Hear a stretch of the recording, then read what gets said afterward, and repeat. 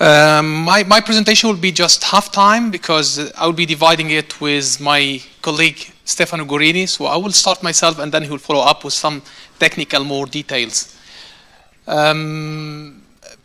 Before disaster recovery, I remember when we start building the global file system at CSCS back 3 years ago, we were very happy and excited. We have now a file system that could be shared with a lot of machines. It's based on GPFS and it's doing a lot of stuff for us. We had InfiniBand too. Because when we started the InfiniBand, we started for the storage. When we built the network for the storage, we did not build it for computing. Since we are, we have a lot of systems that's based on the Cray, which use the C star and Gemini interconnect. So I went once, I remember, to my boss, and I asked him one question. I said, look, we have a huge dependency in the global parallel file system. If I will come to your office and ask you a question, what you will do if we will lose the file system? I mean, just imagine what will happen, what your answer will be, and how you are going to react. And that was, I promise, that was the reason why we started the disaster recovery, because the file system was growing, we were exceeding terabytes, we started talking about petabytes, and we wanted to look for a solution that we wanted to find a way, in case of a failure, whatever it is, if it is RAIDing failure, software corruption, whatever it is, we should be able to recover the file system. So the point I'm going to talk about here with the short time I have, so I'll be talking about some updates on CSCS resources, what were our requirements, the file system, very little information about the file system we have, the solution that we built, and some more points concerning issues that we have seen. I will talk generally about these, and Stefano will continue in details. So this is a non-technical map of CSCS systems, and this has been updated multiple of times. We are just keeping it up to date. And I worked in the last 2 days actually updating it, trying to update as much as I can. You can see that our biggest system here, just last year it was half of this capacity. Now we're at 47,000 cores.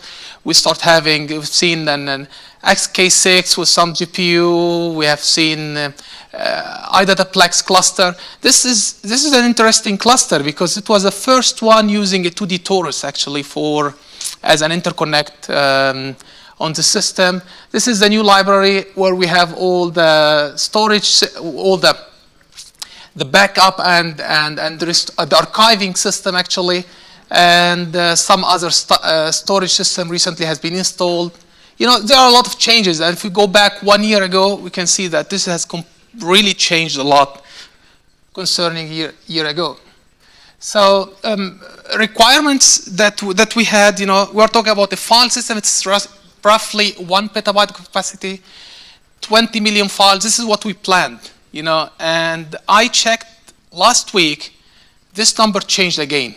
They are 35 million. So, when we built the system, we checked all kind of data and we came out with statistics. But looks with time, the kind of science and the kind of data is coming out is changing a lot.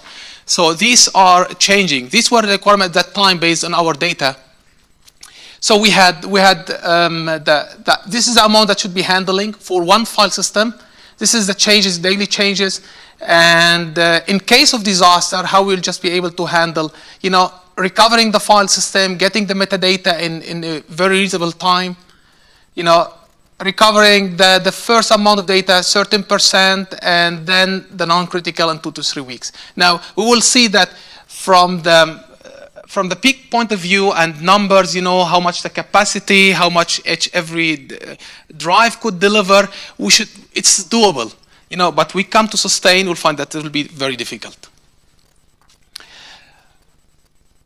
So we'll have also here we have the migration procedure for the backup. Since this system, it was not covering only the archiving for the disaster, this is also a backup system. So this part will be covered also by Stefano. So I will just jump on this system because he will be talking about it.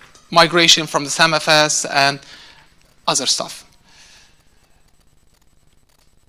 I don't know if I'm going back to my place. No. Okay. So upgrading the system. So we had the steps that we need to follow, and one of them it was how we are going to follow up with the future.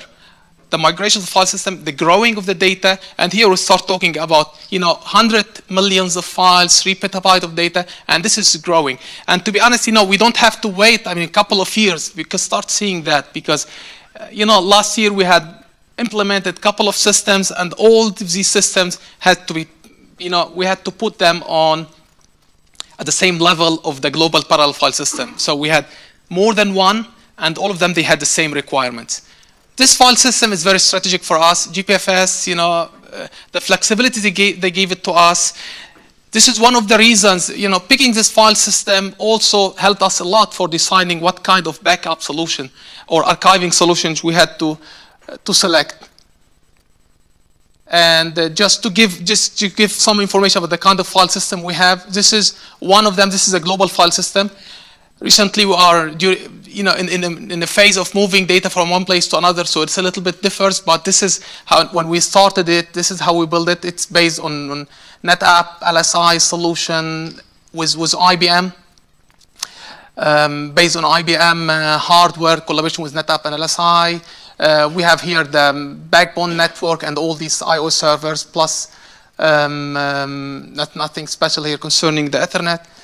These are the kind of hardware, and this is how it is implemented. And these are the file system, the amount. This library recently in the last couple of months, I mean, or when this library was installed, it was 5 racks. So it's just maybe the image here growing a lot, and I hope that it had this dimension, but it's not like this. So anyway, the file system is the file system that we have. All this amount of data, number of files is really scary, and also we can see that if you count each file, we are at like 30 megabytes per second, which is, I mean, this is big enough for this kind of science. We don't have small files, 1K or 2K. Also, there's a lot of applications delivering that. We try really to help a lot our users for storing a kind of data that we could manage. And the more this will grow, the more will be more problematic, this number. I know different sites that they don't deliver, they don't put a quote on the amount of data, they put a quote on the number of files, which is the most problem became managing hundreds of millions of files. So this is a layout of the disaster recovery solution. We are talking here about the IBM type library, TS3500. It has 24 drives connected to a fiber channel, and that's also connected to the TSM HSM server. So the solution from the, it's a complete IBM solution, and that, integrating that with GPFS has a huge advantage for us, enlisting, getting the metadata there, and bringing it to the TSM. There are a lot of, let's say, still, not all the features are completed there, but we are working on it. We have the number of the TSM agents, 6 of them. 1 of them is for just managing the library, plus the three servers where you can just support all kind of failover. At the top here, we have the file system where everything will be coming. So you can see that the IB network is just implemented everywhere. So all kind of data is passing through IB. And for the last couple of years, we're using always the TCP/IP, just looking to use RDMA at a higher level. That will help us a lot from the latency point of view, and some advantage at the bandwidths also, to avoid any misconfiguration at a high level. So as I said before, GPFS as a solution, TSM is our archiving solution for it. System X is based on iDataplex system from IBM. LTO, I talk about the 05, 3SM, TSM server that I've seen before, the storage agent, and the tape drive. These are the number of cards that you can handle here, 5,719, which is giving us roughly 8.58 petabyte uncompressed. I don't know how, to be honest, I don't know how much that will be if we compress this amount of data. So I believe these are interesting points that I kept it here, because if I wanted to calculate the tapes and how much each tape will be delivering to us, 24 tape drive, the tape drive peak performance of it is like 100 megabyte. And such system should be able to deliver to us 2,400 megabyte per second. You know, when we're talking about 1 petabyte of file system, if we could just pick that as a sustained number, it will be great, because that will be, you know, roughly 1 week we'll be able to recover the file system. But it's not like that. And the reason is that there are multiple of reasons. One of them is just, you know, these tapes should be able, we should replace the tape and put the second tape, and there's a time between changing the tape, and this is a penalty, huge penalty for us. Until now, we are unable to guarantee that, you know, the project data are located in 1 tape or 2 tapes that we picked for recovering them. And there are a lot of work there done to be able to handle these issues, because, you know, the backup comes based on the time and date and the incremental ones, because if it were not backup, I will not touch them. But when it comes to restore, you know, that will take a huge time, taking the tape, getting a couple of files from it, then changing the tape and putting a second one and getting a couple of files of it, and again and again and again.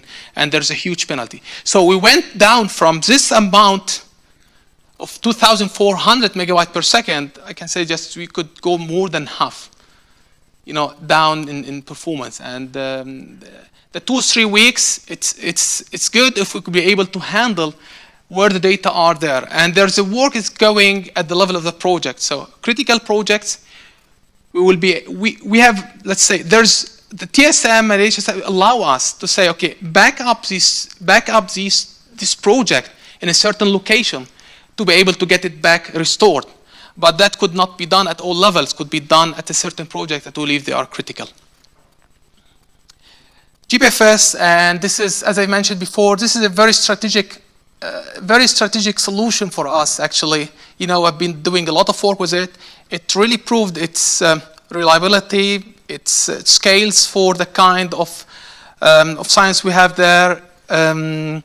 It has a huge flexibility. You know, we are moving it from one system to another. We are just could handle any kind of replacing hardware. I remember, you know, 2.5 years ago, we replaced all the hardware, all the storage behind without interrupting the service. And this is, you know, what's delivering. There are features is coming to the system, and especially in version 3.5, that will solve a lot of problems for us. You know, snapshots for the metadata on tapes, that could be one way of going, because that will help us a lot in restoring this data. Because at the moment, if you want to replace the metadata, that will take not 2 hours that we were looking for, but will take about days here to recover at the moment. So we started the backup, we finalized the backup, and we are working restoring. So we hope that will not have interruption at this time, because we know that the restoring will take longer than what expected. But this is in the plan. I'm not here just to help IBM, telling them that they really respected the roadmap, but we are working with them, and so far they did everything we were looking for. Disasters, I mean, whatever the kind of disaster we have, you know, if we limit that to the hardware raiding, whatever, hardware raiding, and when we build the file system, we started with RAID 5. RAID 6 was not there, declustering, whatever the RAID is coming. But at that time, RAID 5, it had some risk in case of failures, in case of rebuilding the systems, bad blocks, whatever. So that takes time, a lot of time, to be able to get back the file system. And this, I believe, is challenging, because it could take a huge time. To avoid that, we usually just put apart the defected RAID and rebuild it without that defected one and get integrated. And that's the goodness of GPFS. It will allow us to integrate all the ones that defected and add it to the system. Rebuilding the file system, you know, as much as the hardware RAID is up and running, that will be just straightforward. You know, time to restore the metadata. This is we are working at it. This is what will be coming in the new feature of the GPFS with the snapshots of the metadata. I hope that will be, you know, will be able to do what we are looking for, but we're working on it. I mentioned before the critical project and highest priority. and finally restoring all the kind of data. That will take time. So we mentioned at the beginning 2 to 3 weeks. I believe that could be longer, depends on the number of drives that we have. But our systems we could expand that, and in case we need more, but there's always, what we calculate is the timing between changing drives, timing to be able to restore from every project. So that really has a huge impact on the results.